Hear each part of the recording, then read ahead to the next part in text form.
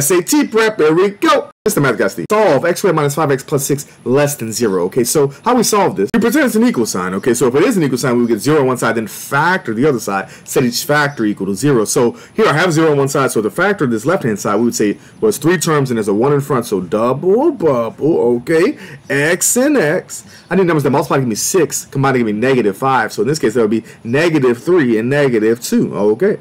So I got 0 on one side, I factored the other side. Now, if it was an equal sign, we would set each factor equal to 0. So that would be x minus 3 equals 0 and x minus 2 equals 0. So x would equal 3 and x would equal 2. Aha.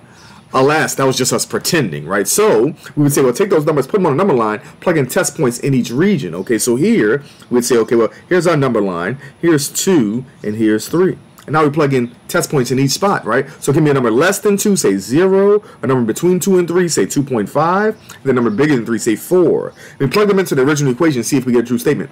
Let's try it. So if I plug in 0, that's 0 minus 0 plus 6. 6 is not less than 0. So that region would not work, okay? So if I plug in 2.5, well, 6.25 minus 12.5 plus 6, that's negative 0.25, which is less than 0, okay? So that one checks out, okay? Well, 16 minus 20 is negative 4 plus 6, that's 2, which is not less than 0. So that region doesn't work. So the only region that works is numbers between 2 and 3, meaning our solution set we can write as, okay, 2, 3 as an interval notation, or in inequality form, we would say, well, x has to be between 2 and 3. Always remember, math is everywhere.